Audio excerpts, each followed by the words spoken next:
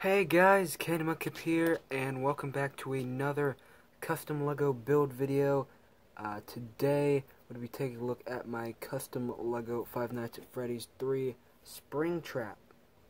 Now, I've had this guy built for a little while. I just haven't put him in a video, just because I'm lazy. But, here he is. Here's Springtrap.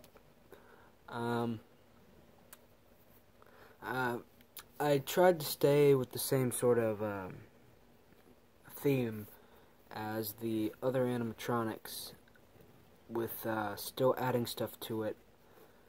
So he's still pretty simple.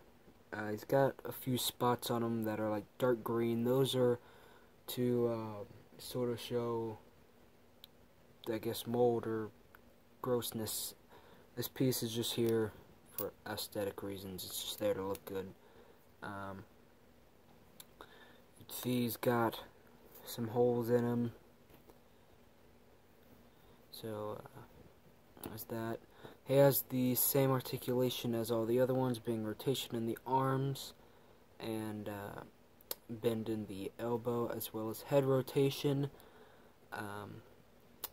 For people like Freddy, Foxy, and Bonnie, they have ear movement, so does he.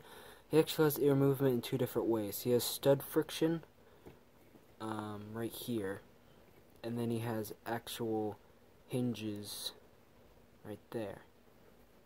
So he actually has a bunch of ear movement, as well as having the opening top and bottom jaw like all the others, because that's something that is a staple with this sort of building series for Five Nights at Freddy's. They all have moving mouths. So yeah, there's Springtrap. He's pretty similar to Bonnie in a lot of ways, but he's also a lot different compared to Bonnie, being he's got holes in him and he's just got some other stuff going on.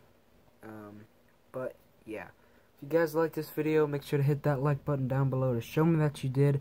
And as always, if you haven't already, make sure to also hit the subscribe button as well as the notification bell to make sure you don't miss out on any new content from the channel. And I'll see you guys later.